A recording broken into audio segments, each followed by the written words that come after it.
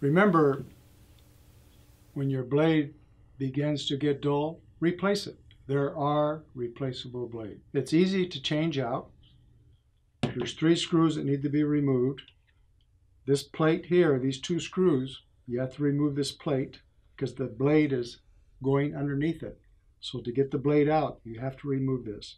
And then, of course, the support plate on top of the blade, we remove that. So let's begin to remove these.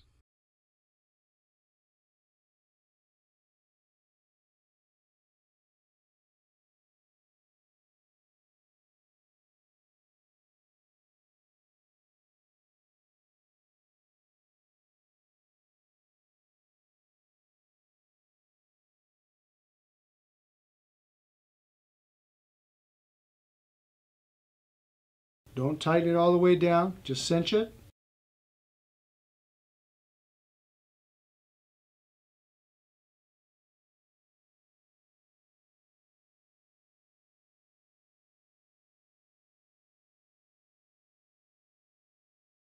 Now the plate, go ahead and tighten it down.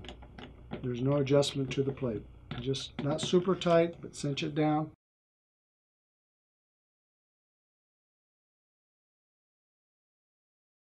And now take a connector and use it to line your blade up.